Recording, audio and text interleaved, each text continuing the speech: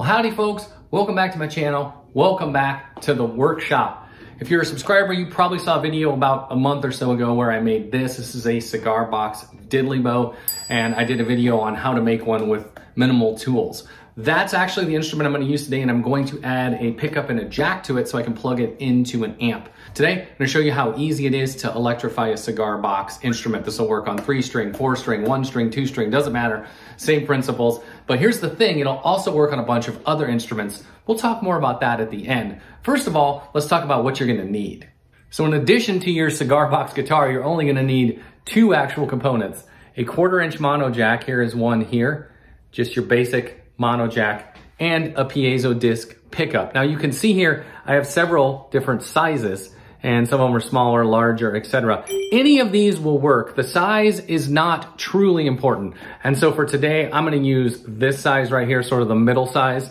Again, these all have leads already pre-soldered on them, as you can see, but you know, you can get them without leads too and solder them yourself, still work perfectly fine. Now, one quick thing to note, you can actually buy the piezo disc with the jacks pre-soldered. I'm not a huge fan of those because they tend to give you way more wire than you need, and I don't like all that extra wire in there, so I end up clipping it off and resoldering it anyway. But if you do have a pre-wired lead, then you won't need a soldering iron. If you don't, then you will need a soldering iron just to solder that piezo to the jack. The only other tool that we're going to need is a drill, and of course, some drill bits. We'll have to drill a hole to mount that jack, and we're also gonna need a hot glue gun. But that's it. Very quick, easy project. So the very first thing you wanna do is mark your bridge location. So you can see here, I did just a little mark on both sides with a Sharpie there, and that's gonna tell me how to put this, you know, when I get it back together, where exactly to position the bolt. In addition, it'll help us position the pickup once we have that apart. So that's your first step. After that, just go ahead and loosen your string.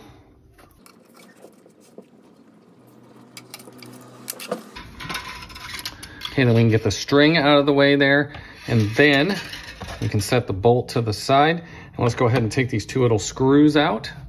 And voila, we now have access to mount our piezo jack and pickup.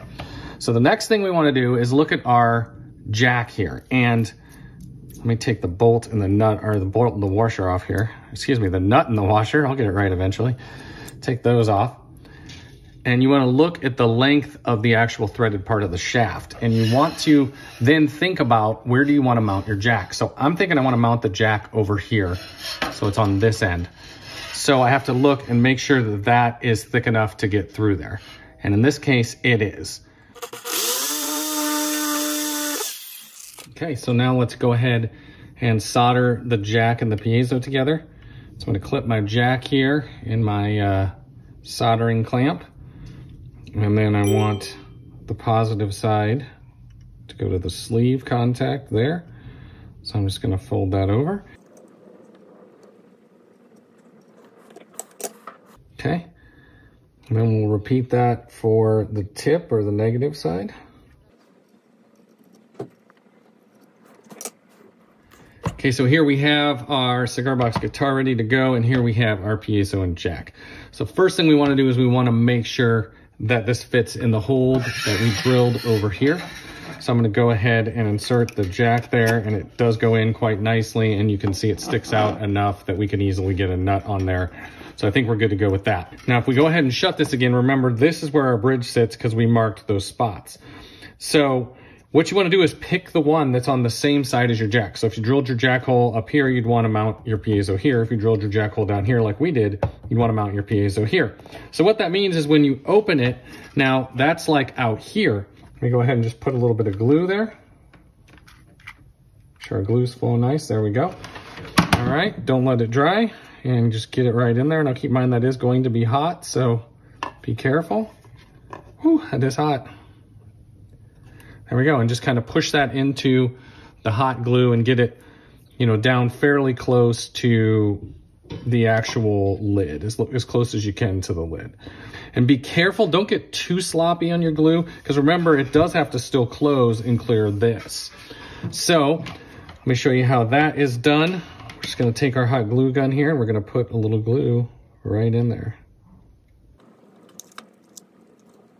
Okay, that's looking like it's pretty dry, so let's go ahead and shut this and try to close it up. Now this might be the most difficult part of the whole process, because what you want to do here is you want to shut the lid, but you want to leave enough space that you can get your hand in here and get the jack through the hole that you drilled. All right, so there's our jack. It's through. Let's make sure our lid shuts all the way. It does. Awesome. Okay, so the last thing I need to do here is get the nut onto the jack. So you can see I put the washer on there. Go ahead and put the nut on there, and you can see I'm reaching through the open box here to make sure I can hold on to the jack on the inside to ensure it doesn't turn. And get it finger tight here. Then I can easily take a wrench and get it the rest of the way. The point is I want to make sure that jack doesn't turn on the inside and put strain on those wires. So real quick, I'm just going to grab a needle nose here and give that a good twist. Let's go ahead, screw this down.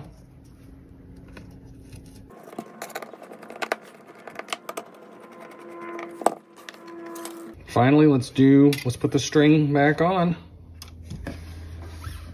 Okay, there we have it. We now have an electric diddley bow. It looks pretty much exactly like it did before. The acoustic tone is still more or less the same. The only difference is now we see this inconspicuous jack over here. Well, last thing we need to do is take it in and plug it into an amp and make sure that it works.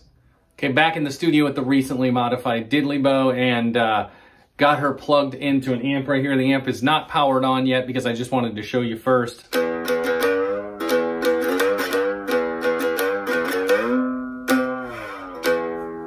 Still works just as it did before.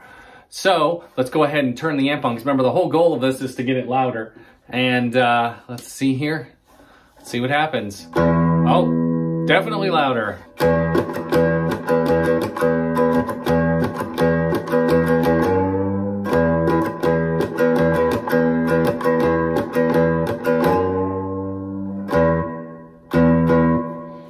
So definitely works, but now that we have an amp, we can do other tones here. So let's see if we can add a little overdrive.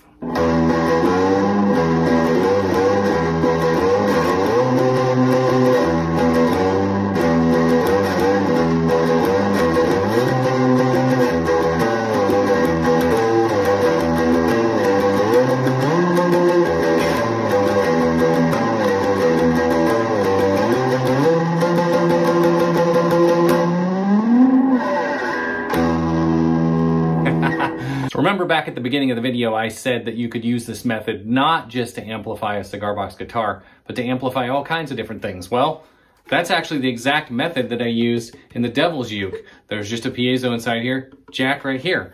And that's also the exact same method I used when I made this monochord that you guys have seen on my channel. There's just two piezos in here and two jacks, but it's still the exact same basic idea. And that's what I used in this harp. There's a jack, and then inside here, there's a piezo glued to the soundboard. So same exact thing that we just did on that guitar. And it's also what I did when I made this lyre here and I made it electric. So you can see this one, I also added a volume pot, but still there's a jack. And then right inside here, there's a piezo glued to the soundboard. So lots and lots and lots of different things can be done with this simple method. So now that you've got the idea, you can do a lot of things. There you go. If you like what I do on this channel, please go ahead and hit that subscribe button for me. And if you like this video, give it a thumbs up. I'll see you guys soon.